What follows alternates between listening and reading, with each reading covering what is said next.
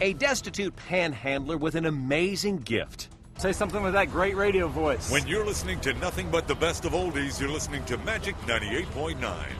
That video shot by Ohio's Columbus Dispatch has 18 million views on YouTube. Now, meet Ted Williams today.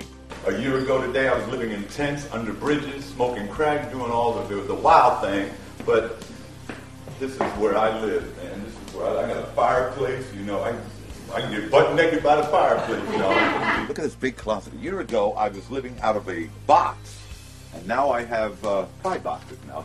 I have a lot of space here, and these are all Kathy's clothes. And man, what a difference a year makes, and I just, you know, God, it's a hallelujah moment every day I wake up.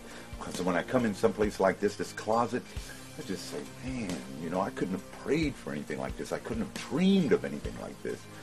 And it just happened to me, and God, it's just unbelievable. In a spacious new home where his closet doubles as a recording booth, and with his girlfriend Kathy and his sober living coach Eric, Ted now enjoys the kind of life he threw away with decades of alcohol and drug abuse. Melissa, Eric's fiance, gave me this beautiful cake, and it said, happy first anniversary, and it says, happy anniversary, Ted, and, you know, it says a lot in 1 year.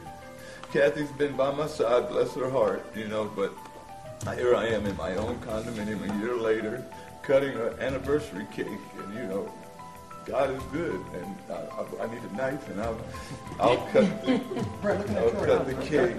And Ted knows he has some good friends here at Studio 4. Thank you so much, Entertainment Tonight. Yes, we were humbled to say we helped Ted rise up after he had fallen so far. I was basically panhandling and homeless.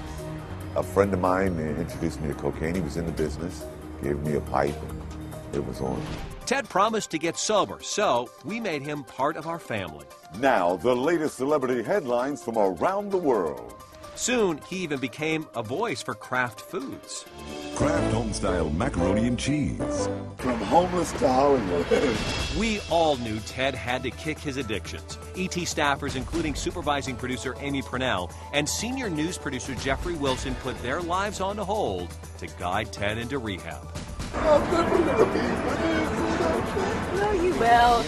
It did take 2 tries at rehab before Ted committed to sobriety, but his life is on track today. His book, A Golden Voice, How Faith, Hard Work, and Humility Brought Me from the Streets to Salvation, releases May 10th. And he is the voice of cable news group NECN. I'm so proud and so privileged and so grateful to have this opportunity. What a difference a year makes, and I just, you know, God, it's a hallelujah moment every day I wake up. Amy, Jeff over at Entertainment Tonight, thank you all. Thank you. Entertainment Tonight, thank you.